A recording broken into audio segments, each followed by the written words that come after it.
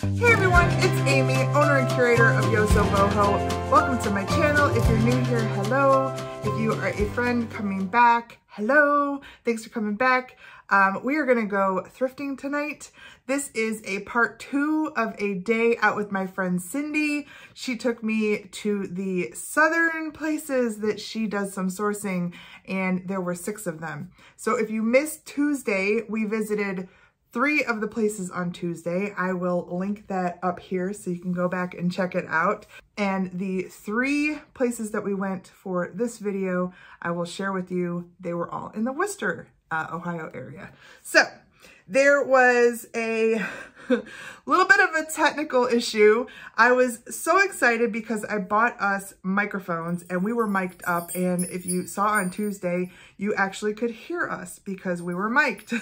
That only happened for our first 2 stops. The 3rd stop, as you saw on Tuesday, was just a haul because I didn't record. And then the 4th stop, which is where we will be today, I have lots and lots of footage and there is no sound in any of my footage. There's no sound. I had checked originally and everything was good, so I didn't bother to check when we were there in that shop. It was my favorite shop of the entire day, and I can't wait to take you there. It will be a lot of voiceover since there's no sound, but it'll be fun. Now, before we go there, and that is the first, so that was the 4th place we stopped, and then we hit a Goodwill, and then we hit another Mission Thrift.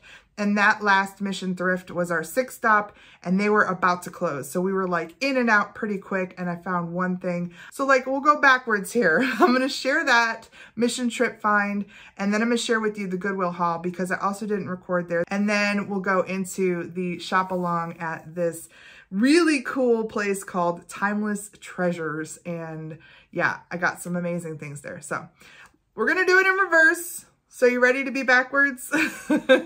Check out this thing that I got at the Mission Thrift. It is a really pretty kind of peachy pink crackle glass pitcher. Now this is a color that I don't have. It's a little larger than most of the pieces that I collect. You know, I like the small ones, but it was $2.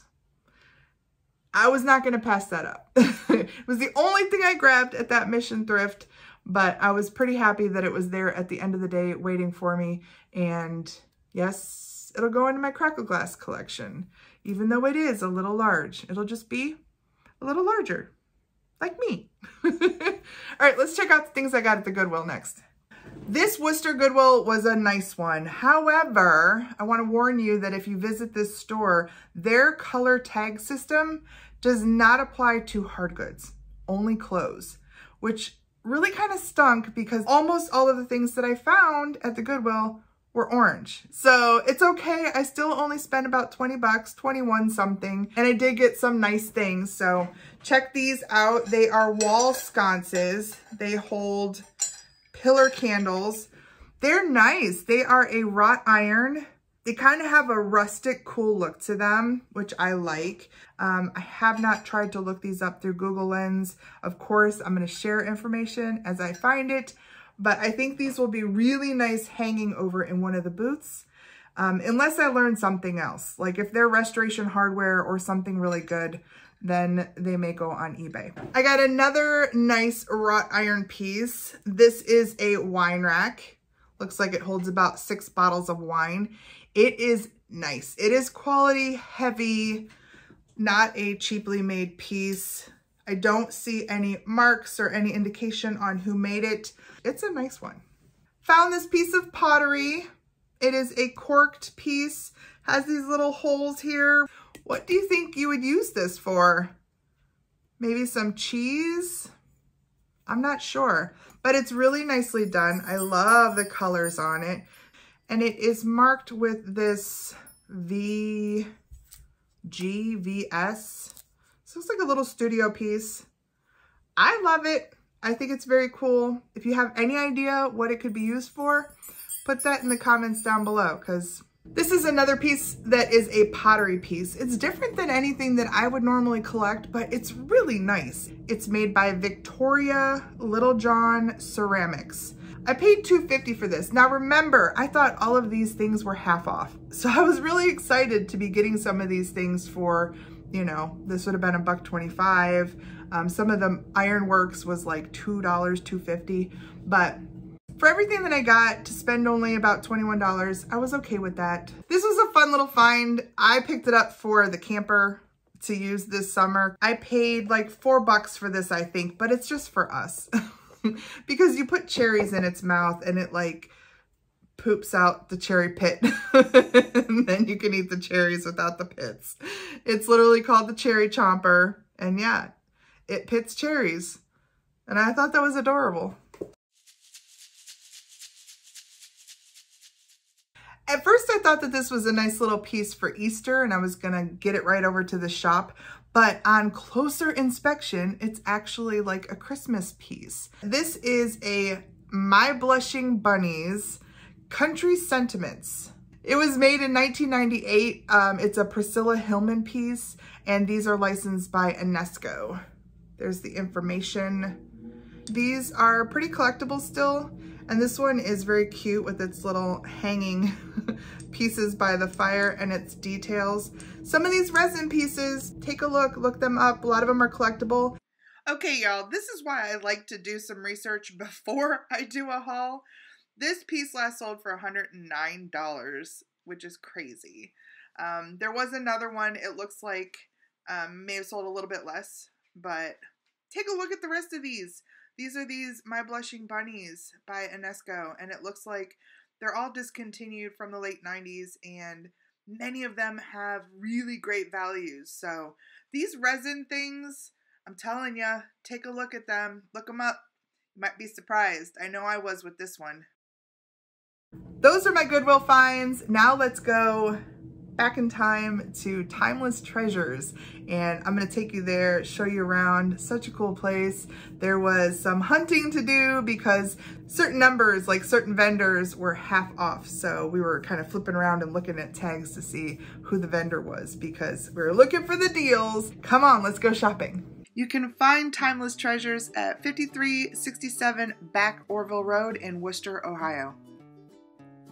Here you can see right in front of the store is a bulletin board, and our vendors are number 2, number 17, and number 85.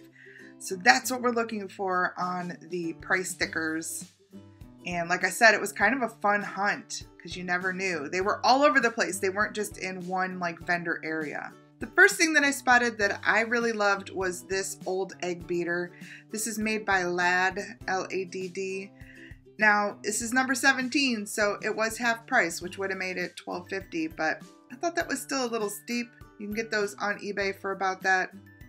Like the shorebirds here, but they weren't really wonderfully painted. I did like this fries hand mixer back here. Put your fries and your salt in there. That was a pretty cool piece. The second thing that I spotted that I loved was this green vase. It's a Zaneware piece. It's marked as is. Now it did have a 17 on it, which means that would have been half price. But ooh man, that wobble scared me. Here's Cindy showing me this cute little piggy bank. There was a great collection of little piggies. Look at them all down there. And this hand painted one was cute. Oh, and this little one, this is a shaker. I'm like, where's your partner? They had $1.50 on that, and I almost considered grabbing him because he was too stinking cute. Over here, I spotted this cute duck. It has a really cool paint job. Oh, and that's a neat little owl that Cindy has. This is made, I believe, by Stanford Pottery out of Sebring, Ohio. They had $20 on it, but it was half off, which would have made it $10. That was still a little too much. I think one of them is probably somewhere between 12 and 18 maybe. That was a cool little, I don't know if it was marble or what, but yeah, a set of those ducks was actually there. We found another one up by the counter, but for $20, still too much. I love this piece. I have a piece just like this, but this guy was missing some of his embellishments. Usually there's, you know, 2 earrings on each side and something around the neck. Yes, he is a number 2 vendor, so he would be half off, but even at $9.25, I had to put him back.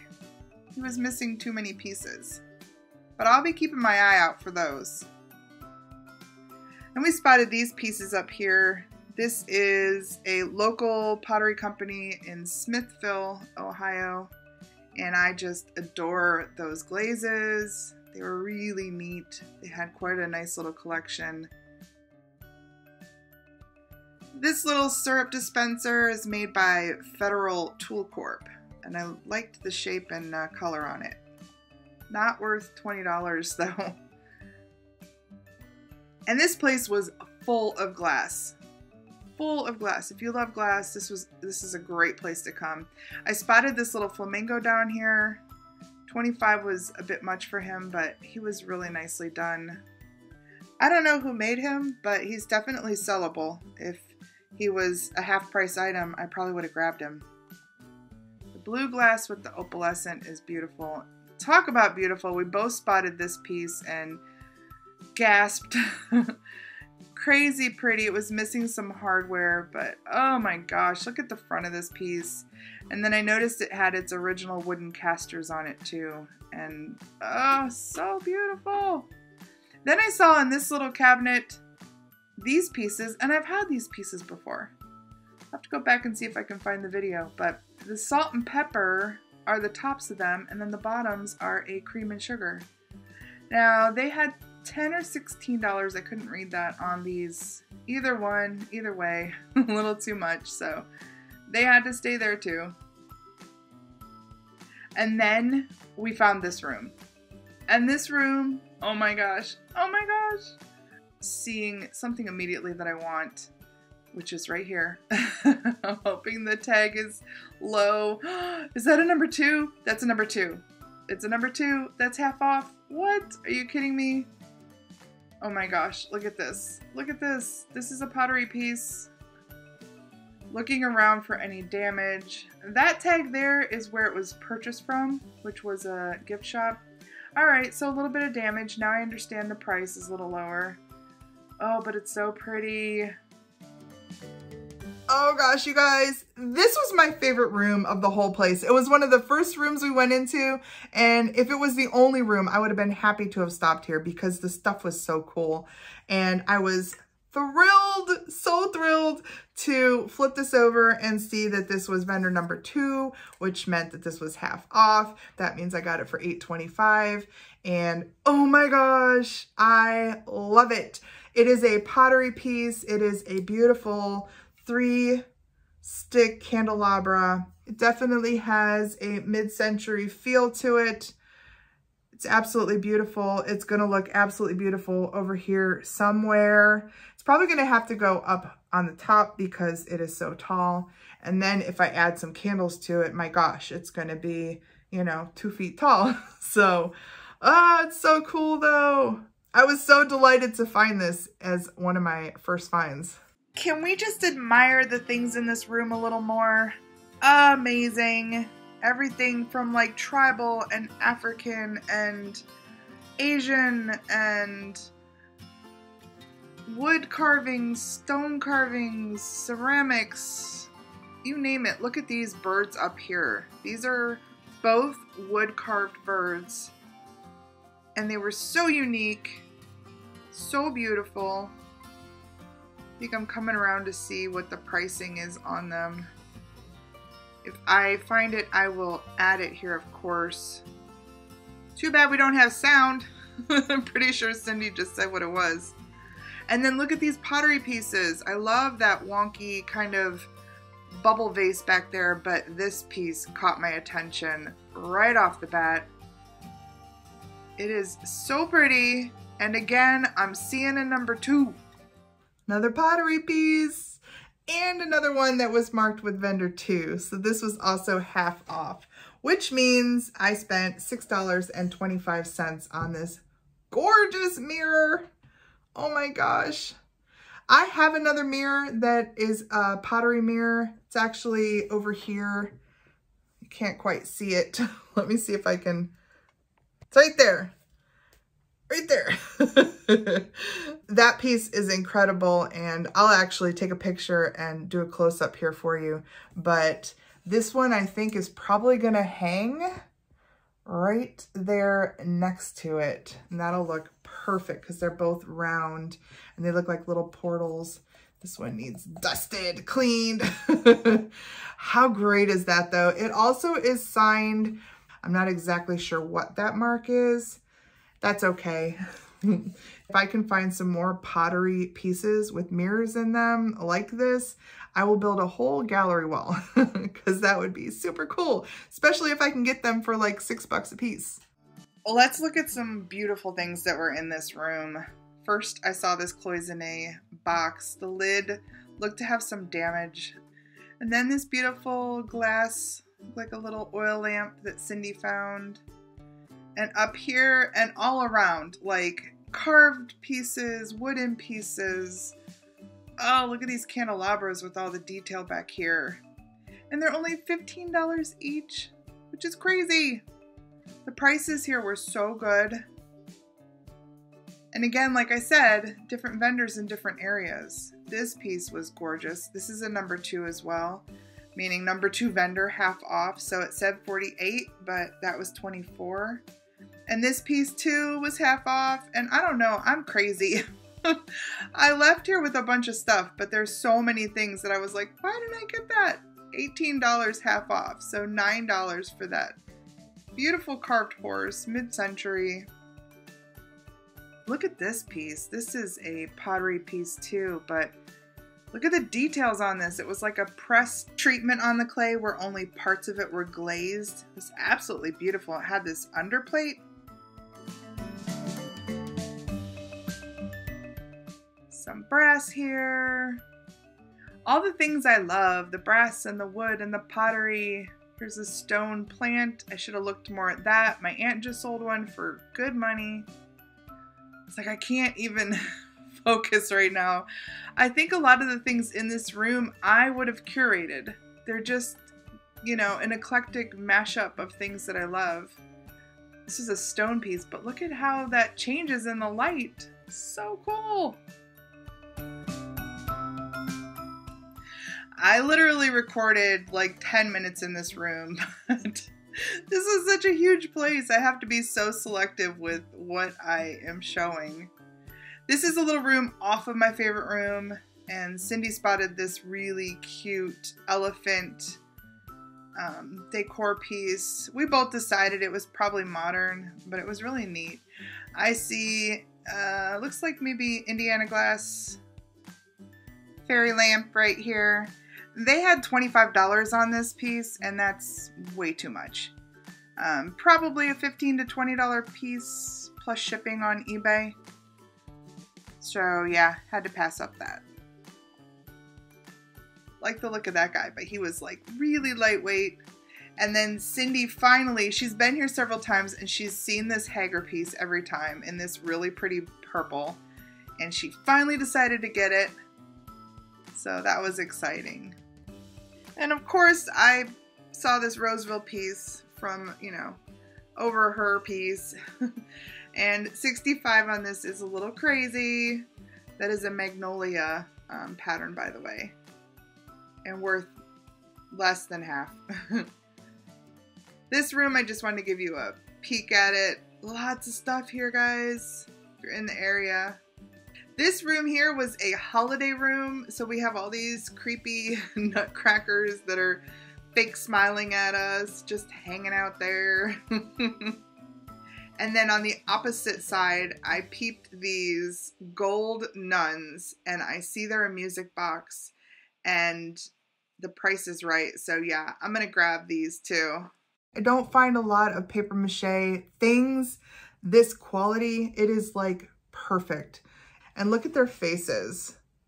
They are, woo! I paid $6.50 for this. This was not half off. That would have been amazing. But I believed that $6.50 was a good price for this. It is a music box.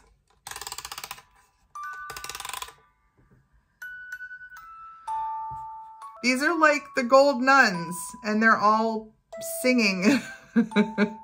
And they're fun and they're kitschy and they're 50s. And I am going to put this in my holiday inventory and I am super sure that this will sell on eBay. This big holiday room was great. It had some Halloween stuff and it had some, I think, Easter, mostly Christmas, a lot of stuff to look at, which was wonderful. And then just outside this room started a little hallway that went back into the back areas. This is a big place, everybody. And Cindy found this stacked enamel hand-painted piece. It was half off at $35, which is such a good price, and we know it is old. I did a little bit of looking around, and it looks like maybe these were Thai or Korean, but I'm not sure. Just very cool. And then I'm looking at how they had structured this wall with all of these crates and these little cubbies. And I saw these iron pieces.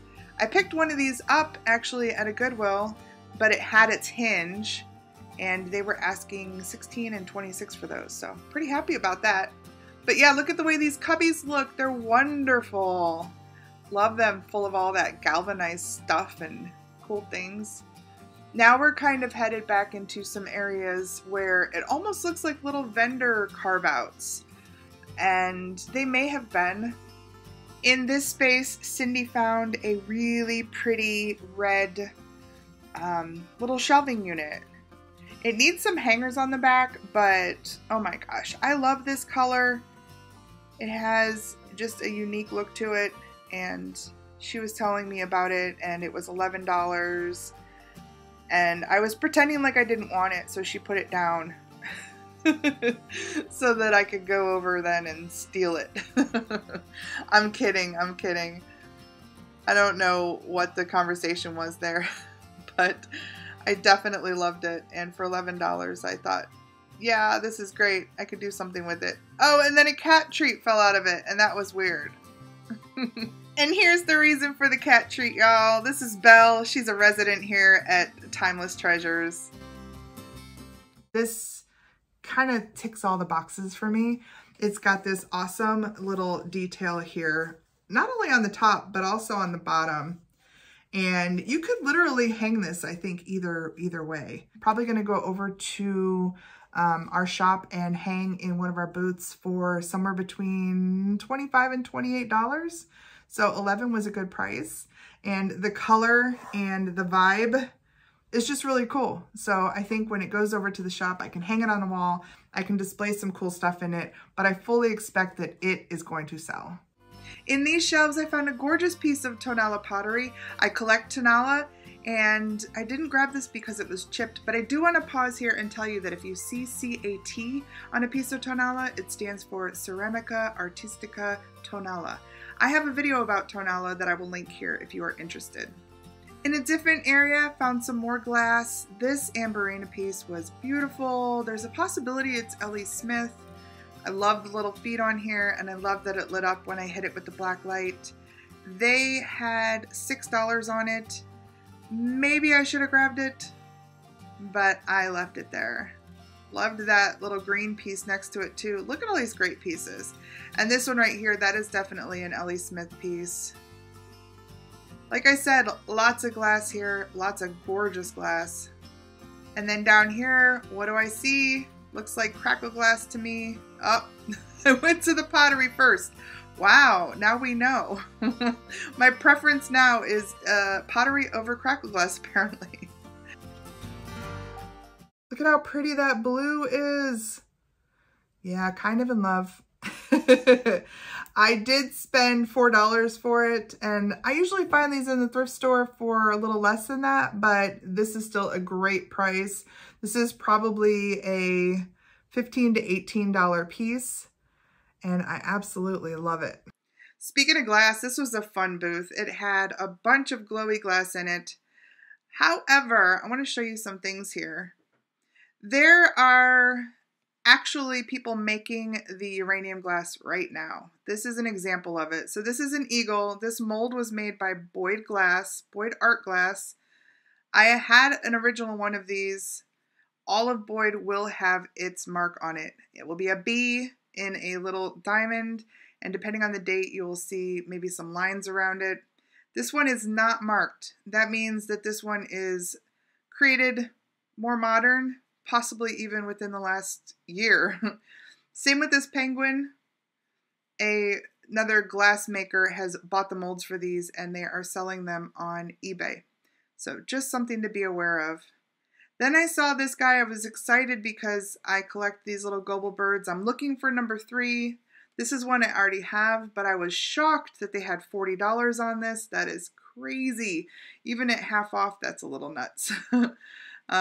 This is what they go for on eBay. Cindy is telling me that these were the shelves where she found my favorite mug of all time. This was one of the things that was included in that amazing mystery gift box that she gave me at the beginning of the year. I will link that here if you missed it. So we're scouring these shelves for something as cool, and we did see some cool things, but nothing quite as cool as that mug. So this is actually the last filmed area. There was one other place that we hit that I missed recording this beautiful basket on the wall that Cindy pointed out. When Cindy pointed this out and said it would make a great like centerpiece, oh my gosh, she is so right. It would look awesome. But what I'm thinking is right where these dividers are here, that I put in some shelves. And I think that'll be really easy with some dowel rods that will run right across to these little side, edges, right? So dowel rod, shelf. And then maybe I just do like 3 shelves in here. And then can you picture it up on a wall with your knickknacks displayed in it? It is a really solid piece, and that's why I think it'll work to do that. And I'm excited about that. I think I will go ahead and add those shelves and then hang it at the booth, probably somewhere this summertime. And again, just like the red piece, I can put some things in it for display, and then I'm sure that the piece itself is gonna sell pretty quick. I paid full asking price for this, which was $16.50. And I think when I put in the shelves and I make it like a nice display unit, I'm gonna go somewhere between $40 and $50 for it when it's finished.